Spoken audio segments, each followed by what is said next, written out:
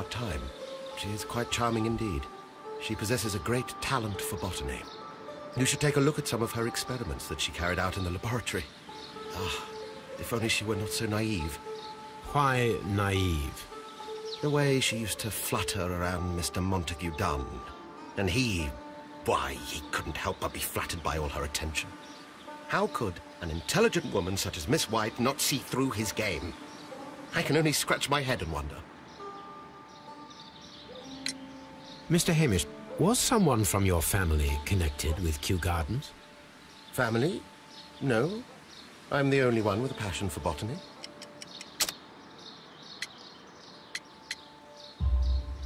I do not think so. This photograph of you and your father at Kew Gardens suggests the opposite. But you have no right to. Do tell us more about your father. He was, indeed, the greatest botanist of his time in the British Empire. He worked together with Montague Dunn until the end of his life. He brought me in at the age of 12. Did he get on well with Mr. Dunn? No, I couldn't say that. They expanded Kew Gardens together, that was all. And it was all my father's work, for Dunn always lived the high life. So Mr. Dunn was not helping your father? Oh, yes, he provided the financial support. And as far as he was concerned, that fulfilled his role. But the worst of it was, he declared himself as the master of Kew Gardens. Fame meant nothing to my father, so it was easy for Mr. Dunn to take all the credit. Are you aware of the Divine Syndicate? The Divine what? Is this a joke? No, I am quite serious. What a ridiculous name. Anyway, I have never heard of this syndicate. There is a bust of Montague Dunn in the nursery. A bust? Oh, that old thing. Further proof of that outrageous ego of his. But why in that room in particular? Oh, I don't know. It has always been there.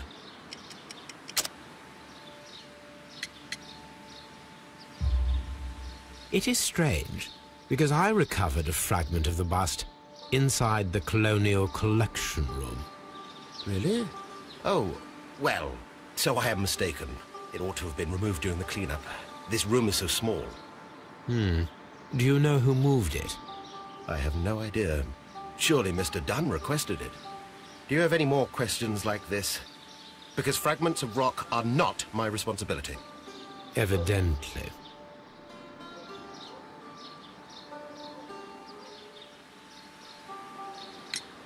Can you tell me if you saw Mr. Montague Dunn on the day of his death? Yes, of course.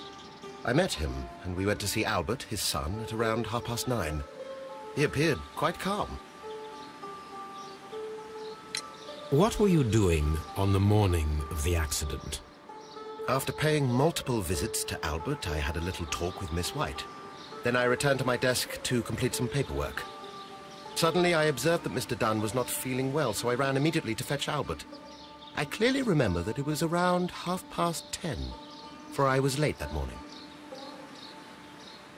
Thank you, Mr. Hamish. We shall continue our investigation.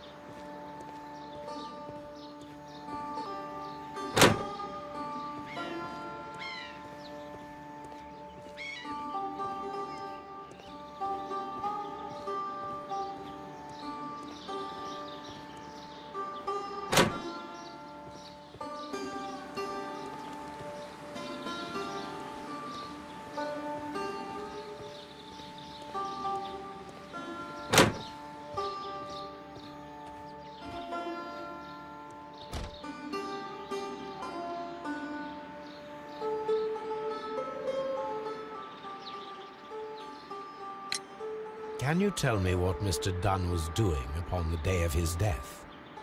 I can, but there is nothing very special to say. I was in the laboratory when I saw Mr. Dunn heading towards me. Tuesday is the day of his weekly visit.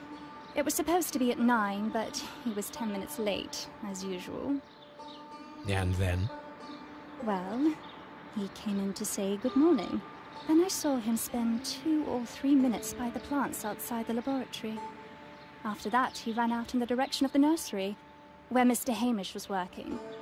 He was always in a rush during the inspection, you see. I would pity anyone who stood in his way. And that was the last time you saw him? Yes. I stayed in the laboratory until 20 minutes to 11, when I heard the cries of Albert to Mr. Hamish from the large glass house. I joined them as soon as I could, for I knew that something must be very wrong. What exactly were you doing in the laboratory? I was recording an experiment for my thesis. I only stopped my work once when Mr. Hamish visited me briefly around 10 o'clock. You say you were recording an experiment when the tragedy occurred. Might I listen to the roll? Certainly. Please do. You will find it in the laboratory. It is number 320. The Divine Syndicate. Does that name mean anything to you, by any chance? Not at all. But it is a very pretty name. Thank you, miss.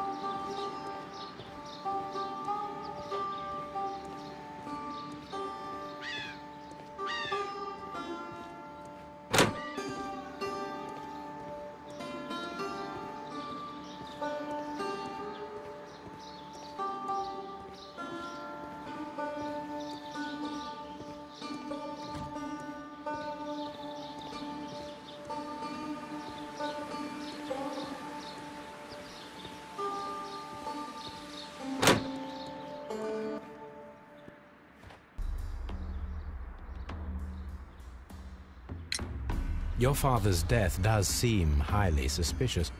What were your movements here on that day? Suspicious? Well, I was working in the seed house, taking care of Lysa something, or Lear Pontus, or... No, wait. Ah, these Latin names. I spent so many hours trying to memorize them. Did you see your father that day? Yes. He came here with Mr. Hamish for his weekly visit. There was nothing unusual about that. And then? Nothing. They stepped out to the backyard. It was perhaps 20 minutes before 10 o'clock. Then about 10 minutes later, I saw my father heading for the dry tropics room while Mr. Hamish returned here. And Mr. Hamish and Miss White, what were they both doing that morning? Mr. Hamish visited me a couple of times. I also saw him returning from talking with Miss White, and that was at 10 minutes past 10. But then he ran back here to me to tell me that my father was feeling unwell. We hurried across to the water lily room, and I found my father lying dead on the floor. Oh my God. I perceive that you are passionate about the Royal Navy. Passionate? No, not really. I like ships, that is all. Are you quite sure? You do not seem to be so interested in plants. It's difficult, that's all. My future is here. There's never been about anything else.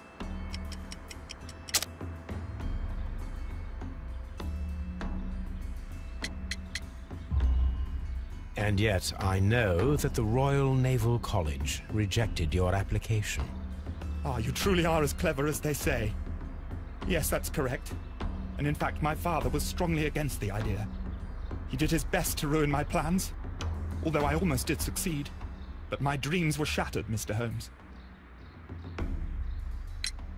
Tell me, have you ever heard of the Divine Syndicate? No, I cannot say that I have. Thank you, young man. We shall see you again soon.